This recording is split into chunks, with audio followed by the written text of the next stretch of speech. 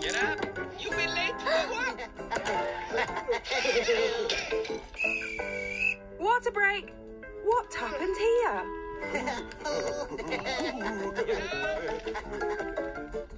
Spork, Spatch, did you do this? I'm going to have to ask you to sit out for the rest of practice. Oh, yes, Coach. So let's hear it for our new team captain, Cricket! Sorry. I broke the statue. Not Spork or Spatch. Oh, you're off the bench, boys. No more bench. I really wanted to be team captain, but I should stay on the bench. I don't know about that. Huh? A team captain works hard, plays fair, and watches out for their teammates.